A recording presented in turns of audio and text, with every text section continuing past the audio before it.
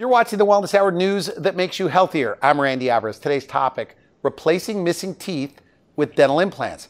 With us, we've had him on the program before. He's an expert on the topic, Dr. Rudy Wassenaar. Dr. Wassenaar, welcome to the program. Thanks for having me, Randy. Great to be back. All right, lots of questions in light of the coronavirus. Lots of people afraid to go to the dentist, lots of people that need to go to the dentist. They don't know what is considered an emergency, so hopefully you'll answer some of these questions and what you are doing to keep people safe. But first off, dental implants. Who's your typical dental implant patient? It's a typical person would be they might have bleeding gums, and maybe missing teeth, and they can chew properly, and it doesn't look all that good. And they're looking at better ways, how to function and smile and live their lives like they used to. These people are feeling that they're going to lose all their teeth and they're going to end up with dentures. And they don't want dentures. They might have experienced with family, friends, or even themselves to some degree or another. That's the one thing they like to avoid, and then they come and see me. So these people are looking for some options, and they come to see me then for a brand new set of teeth. Not just dentures teeth, but teeth that stay in on their own. Okay, good. Now, denture wearers. You work a lot with people that are currently wearing dentures. What are their options when it comes to dental implants? There's a lot of things we can do for people that have lost all their teeth. We can just add a number of implants and then make new teeth on them, on those implants that stay in and comfortable and don't need to worry about as much, and they last a very long time. And many of them are just surprised that it's possible, even like 4 or 5 or maybe 6 implants, to give them a brand new set of teeth that don't come out like dentures do. And they love it. Is this a popular procedure, getting a brand new set of teeth supported by implants in your practice? Oh yeah, very popular. We do this about every day. There's always something going on. We either restoring them or replacing them, or we're talking about implants for people, and they just are so delighted to hear that there's options for them finally, and they're very excited about that. Okay, good. How old can you be to get dental implants? I love telling this story. I got this one patient. He came in just the other day for a check on his implants, and he's 93 years old right now. And we did those implants when he was younger. He was only 83, and he had bridges in his mouth, upper and lower, both sides. And they're starting to get wobbly, and he's going to lose some of them. And he was worried about that, and he really wanted to be able to function like he had been. And mind you, he was 83 at the time. And his family was kind of thinking about me, am I too old, this and that? And he was thinking the same thing too. I said, well, no, if you're healthy and you still want to live that quality of life, you're never too old for implants. So what we did for him was we removed those bridges because we couldn't keep them anymore. Put in implants, let it heal, put brand new teeth on them that don't come out, and he can chew and he can smile, and he's just absolutely loving it. And now 10 years later, he keeps telling me it was the best thing he ever did. Is that right? So I guess when you hear a 93-year-old can do this, so in the 70s and 80s, that's not old at all to be doing this. Not at all. Not at all. Many of my patients are advanced age, and they're still vibrant. They still like to get out and golf and travel and have dinner with friends and family. Okay, great. Now, let's talk a little bit about COVID-19. Yeah. In dentistry, you say, when we've had a conversation on the phone, that you picked it up a notch as far as the safety. So what are you doing now that maybe you weren't doing before to ensure safety? Well, we always have been doing a lot of things to keep things safe, like infection control. And the funny thing is that just 2 months ago, maybe 3 months ago, just before COVID, I bought a brand new sterilizer, bought brand new dental chair, and a whole bunch of improvements which we do on a regular basis anyhow. So now COVID came along, and there's this big worry out there. And I can tell you that dentistry, we are the experts in infection control. We are used to working along viruses like HIV and hepatitis and all these things, and tuberculosis, all these things. We're used to dealing with that. And our protocols are so strict already that there is no documented case that anybody ever got sick from going to the dentist. But to answer your question, what we do now is that differently. Well, we put in like a medical grade filtration system to make sure the air is really, really clean and fresh in the office. We put in splash guards at the front desk. We only letting in 1 or 2 patients at a time, so everybody can safely distance. We washing down doors. We're wearing full gowns and visors and hats and obviously gloves. All these things we take it very seriously because people are a little scared. But dentistry, there is really no reason to have any worries. Are you taking people's temperatures when they come in? Yeah, we take people's temperatures when they come in, and then if they come with an escort, we ask the escort to wait outside in their car.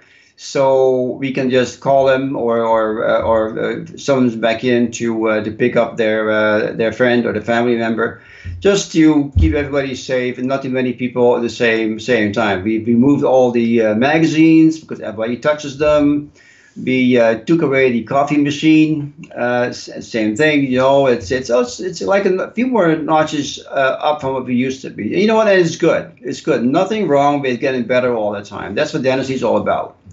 Okay, now, I know I'm interviewing you here in the States, but in Canada, what are the rules? Like, what types of patients, as of today's date, are you allowed to see? What is an emergency patient for you? For me, an emergency patient would be somebody has an infection, somebody has obvious discomfort, they can't sleep, but there's too much pain, or somebody just plain old worried about things.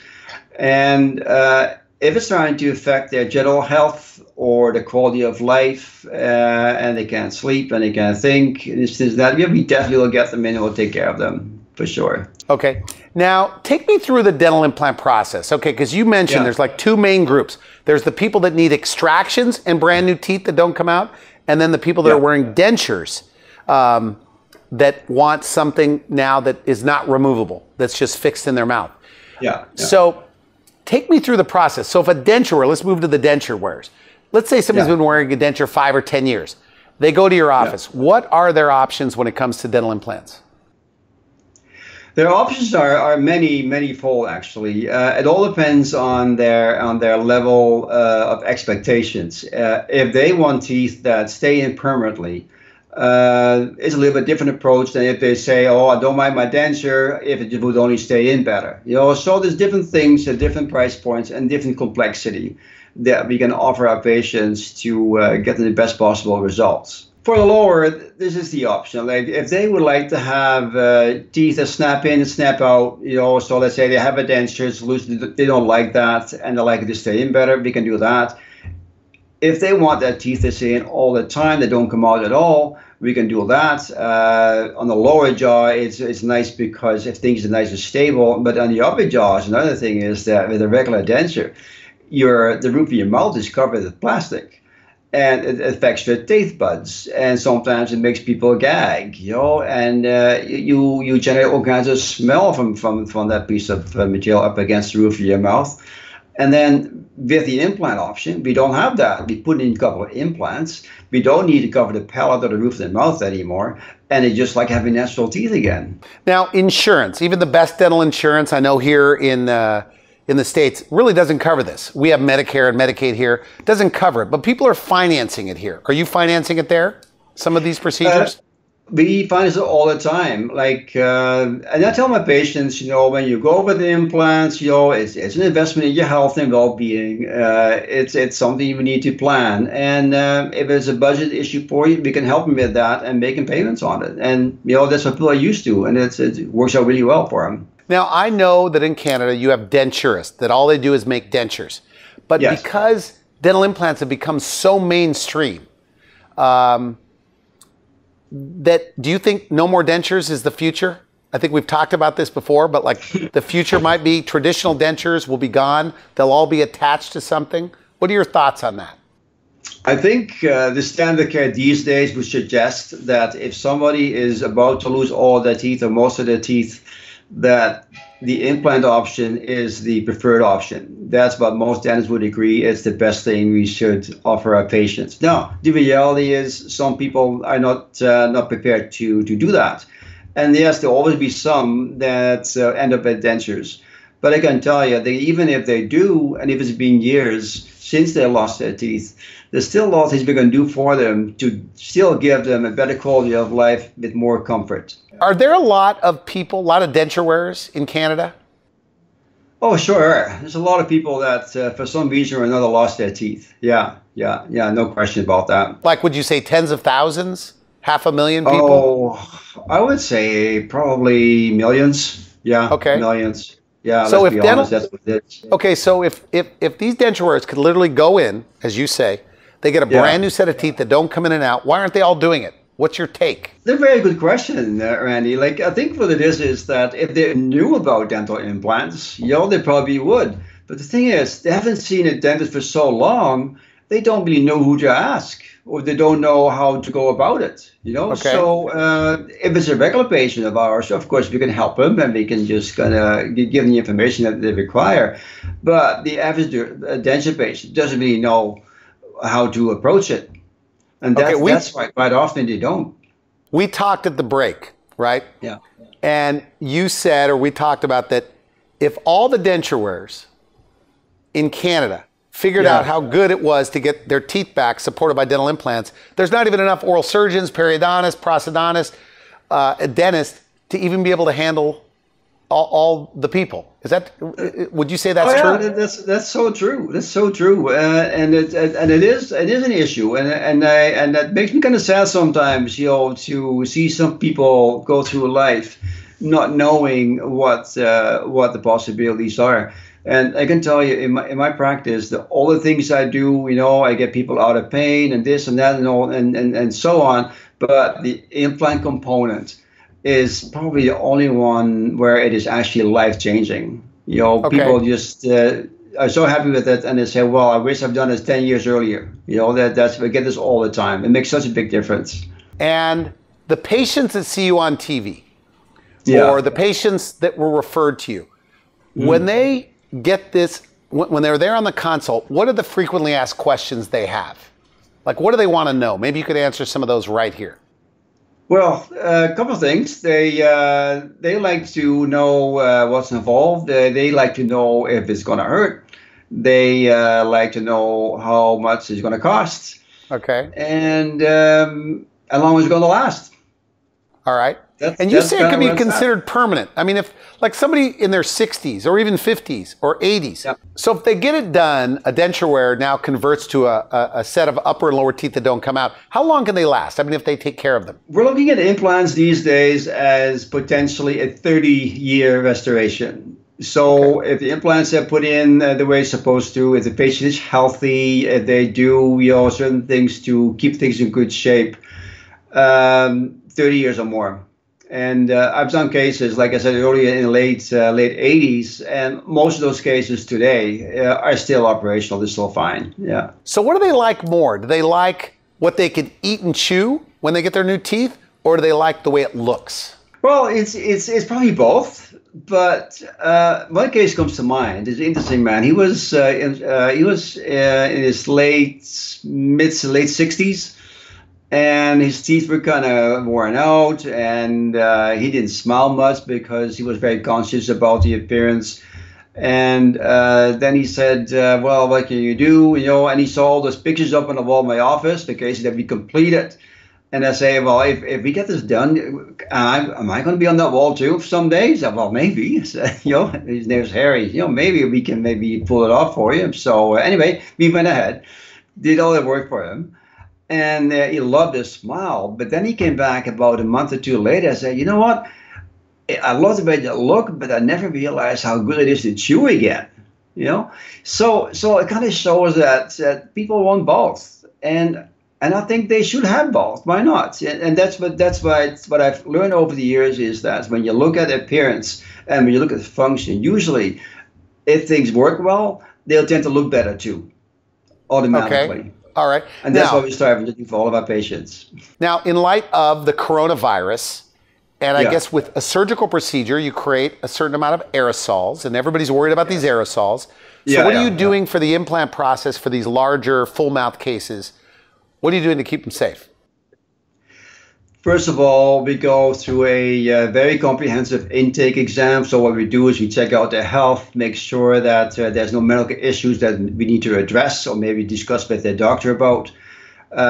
We have, fantastic infection control measures. We wear the surgical hats and gowns and goggles, and we make sure everything is really sterile, that they're well taken care of.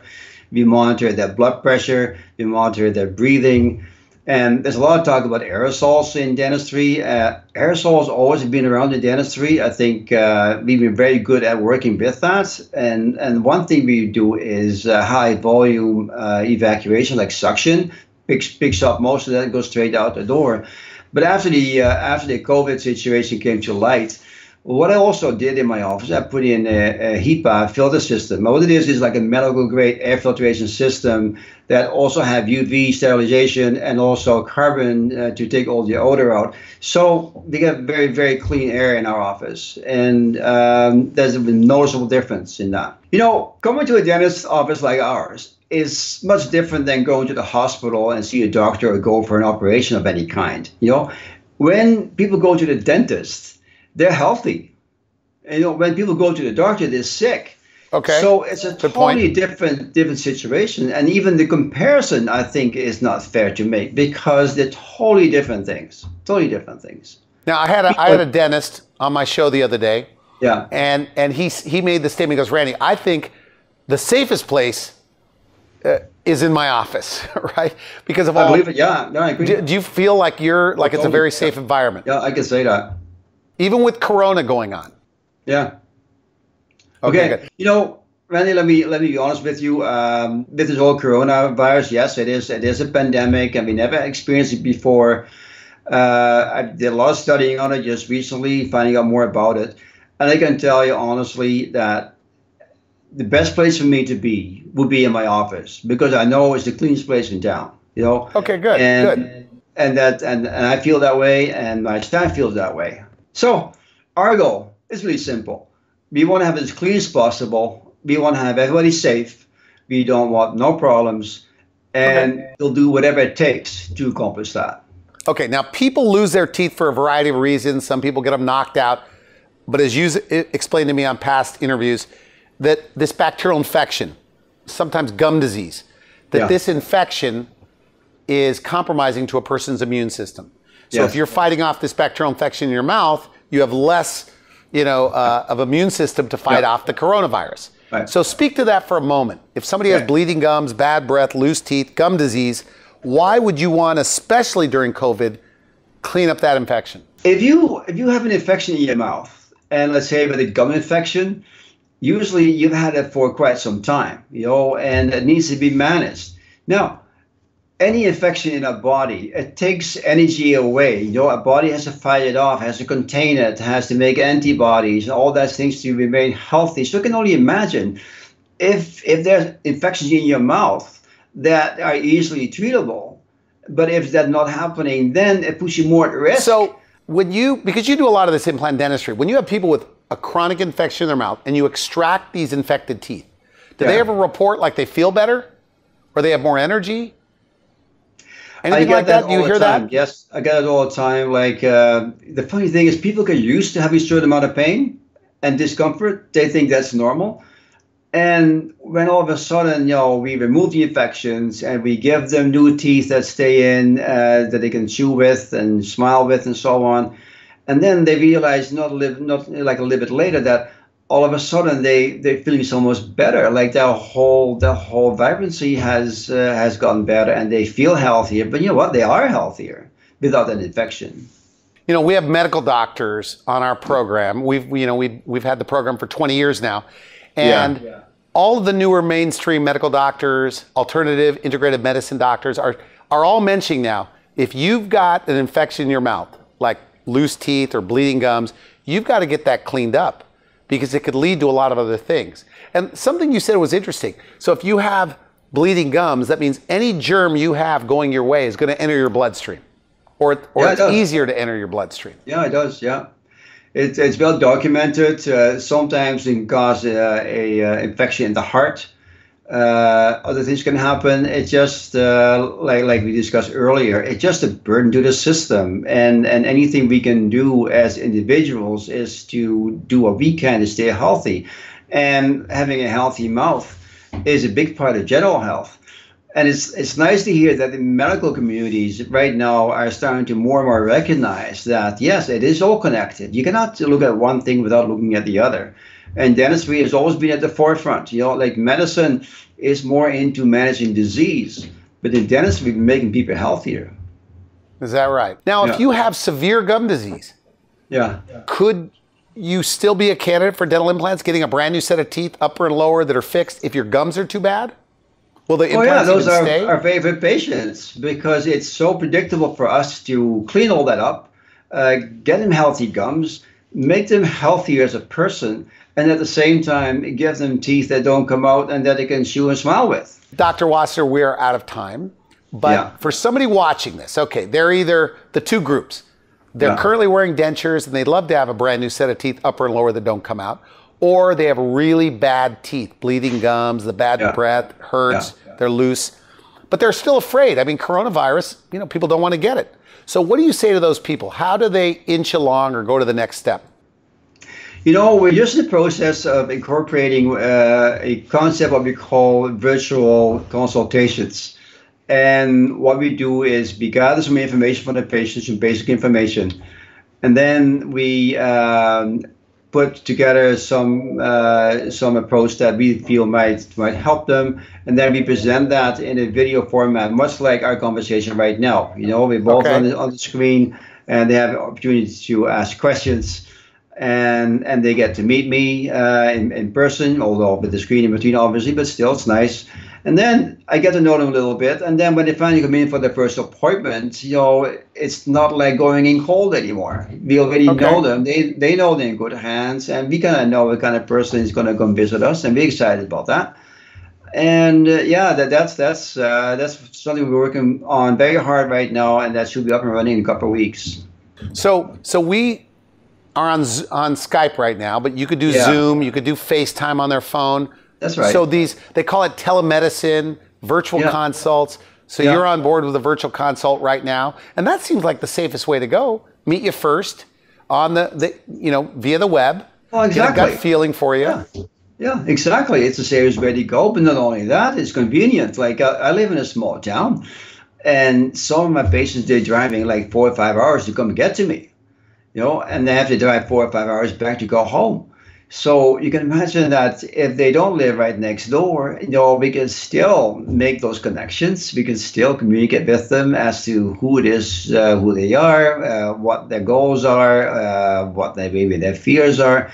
We can address all that and get about 3/4 of the way there. And then when we do get them in person, that's more or less to take clinical records and get the actual procedure started. But it's a wonderful way to communicate. Okay, so as a recap, with the coronavirus pandemic, if you are in pain, they could go see you. Is that correct? For sure, If that's an emergency, all right. Yeah, we're open, for sure. We are always available for our patients if somebody needs help.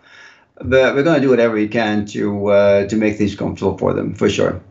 Now, do you think that this is going to change the way you practice forever, as far as doing these virtual consults, being extra clean, paying more attention to aerosols, all of those things? You think that that's going to last for a long, long time? That's kind of the way dentistry is. We're always getting better. We're always doing a better job. We're always looking at breaking new barriers and having an area that we spend more time keeping it clean and this and that. And now virtual consultations, it's all technology driven. It's fantastic. I welcome changes. I'm excited about that. Now, there's lots of denturists in your area and throughout Canada. Are any of them sending you patients to help? Oh, is that right? Oh, yeah, for sure. Like in Canada, the denturists are allowed to make the teeth on them. So I have connections with a number of denturists in my area. And if they feel that they cannot help a patient with a conventional denture and the patient needs implants, then we'll do the implants and then they'll be taken care of that way. So I've been told, I know a few people wearing dentures, that lower denture is terrible, right? So if somebody has a relationship with their denturist, the denturist, they don't have to leave the denturist. You could place the implants, the denturist could work together as a team to give them a brand new set of teeth that don't come in and out. Is that kind of how it works? Exactly, that's how it works. Yeah, they come in for the implants to be placed. We take care of that for them, and then they go see their denturist again, and they'll make the teeth on it, for sure. Okay. All right. Now, you are well known in your community. You do some advertising where they say Rudy is the guy. Is that it? That's it. Yeah, I'm the guy. Yeah. And people say Rudy is the guy. You said you walked down the street before, and people tell me about that. Well, there was one time I was walking out in the street there, and was a gentleman with two of his kids, and he yelled across the street. He said, "Rudy is the guy," because we got this thing going on in the theater, and then during intermission they play like a little clip about our office. And one of my patients, her name is Joan, she was very happy about her teeth, and she kind of did an interview for us, and she said at the end of that, so, well, he's my dentist. Rudy is the guy. And it's stuck. And Rudy is the guy stuck. Yeah, and the manager of the theater told me on this one occasion, he said sometimes people in the auditorium are actually chanting it because they know the ad is coming up. It's absolutely phenomenal. That's good. Okay, well, Dr. Wassenaar, we're out of time. Final message again, somebody watching this, they're either in a lot of pain or they have a denture that they just do not like. Maybe it even hurts them. What's your advice? And they're still afraid. My advice is make the call, send us an email. Dentistry has a lot to offer. You'll be safe. You'll be happy with the results. And we'll help you get there for sure. Okay, Dr. Wassenaar, pleasure having you back on the program. Thanks for having me again, Randy. Take care. You've been watching the Wellness Hour, news that makes you healthier. I'm Randy Alvarez. For now, I wish you good health. Thanks for watching the Wellness Hour, the leader in medical news with your host, Randy Alvarez, the authority on health issues.